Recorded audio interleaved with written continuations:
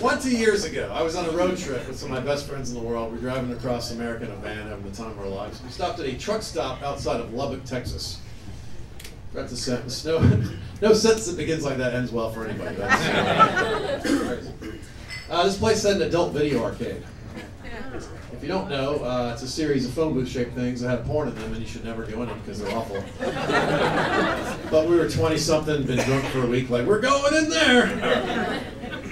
So I get in my booth, the porn comes on. Only then do I realize there's a hole cut in the wall next to me that connects me to the adjacent booth. And that's right. Totally appropriate response. Hello. My thoughts exactly. I'm freaking out about the hole in the wall when a hand shows up in the hole like this. Cut to back at the van, my buddies were gut laughing because they all had a similar experience and they could hear me saying, no thank you.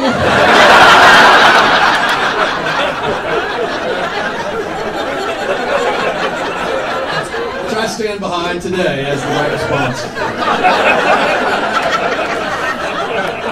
And they're all Southern, I don't mean to be impolite. It's a nice offer. It's not my cup of tea. You got no judgment. No, thank you. I say I have no judgment. I try in life to have no judgment. I will say, this is hard to say delicately, I think, one man's opinion, I think sucking an anonymous dick through a hole in the wall, bad life choice.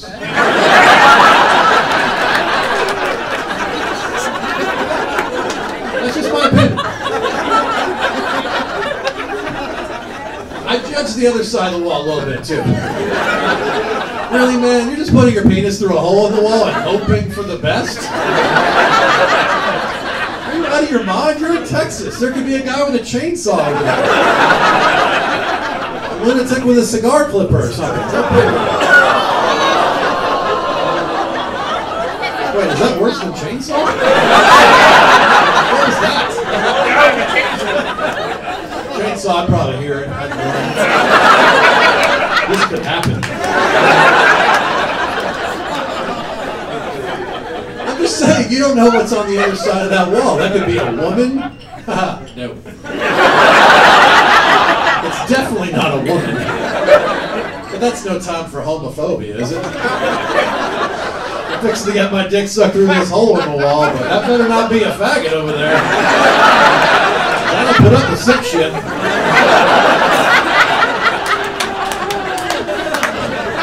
You guys are awesome. Thank you for the nice welcome back.